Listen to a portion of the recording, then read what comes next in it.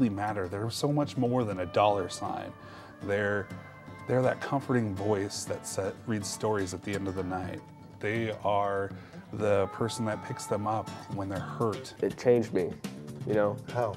It emotionally changed me. It made me love something more than I loved myself. Just because people make bad decisions in their lives, I don't think it's right to strip them of their children or the children from their parents.